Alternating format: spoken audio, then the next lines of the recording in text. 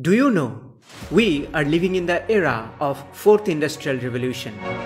Robotics and AI are the key components of this revolution.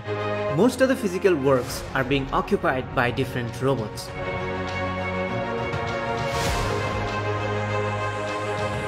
People are losing their jobs. But the good news is, a lot of new jobs are creating day by day.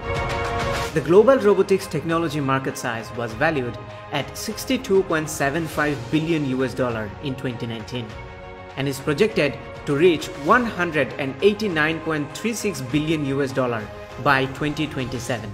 To produce robotics skilled people, Daffodil International University has established an advanced robotics lab.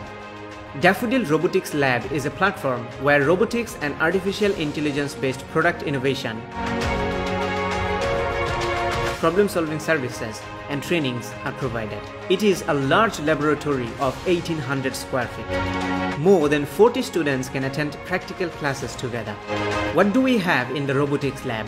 High-performance GPU computer for machine learning and artificial intelligence research, 3D printing capability, mechanical tools,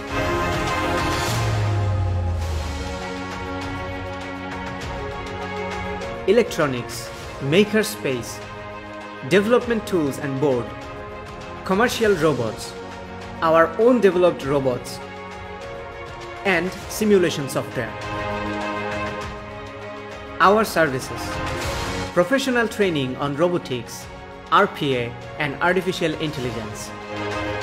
Conduction of class for robotics and embedded system major. Consultancy support.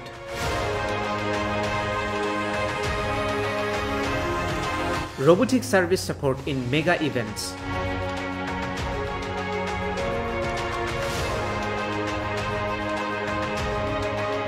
Research support. Robotics research collaboration and robotics product development. Let's listen from Daffodil Cruiser. Welcome to Daffodil Robotics Lab. This is the place where you can research and develop your dream projects. Let's explore our lab. These are the educational humanoid robots. You can program it as you want. You also develop artificial intelligence. In this robot, these robots will help you to develop your custom designed humanoid robot.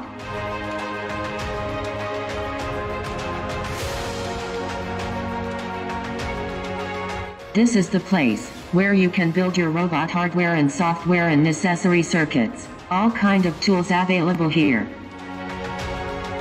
We have all kinds of electronics, tools, modules, motors and many more things. These will help you to develop prototype robot circuits.